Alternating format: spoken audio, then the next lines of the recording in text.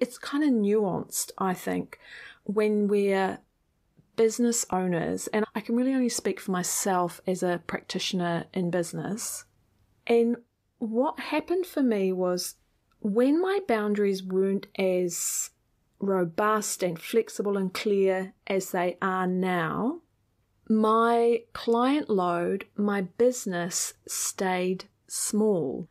And there's this really fascinating interplay, I think, when I look back on it now, because I found it more difficult to say no then, I subconsciously kept the gates closed in terms of new people, new clients reaching out to me.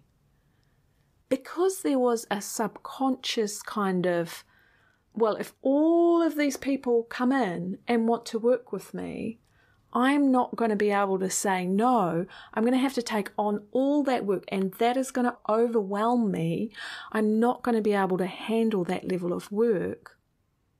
I subconsciously kept things small and hidden, like keeping the gates closed, right?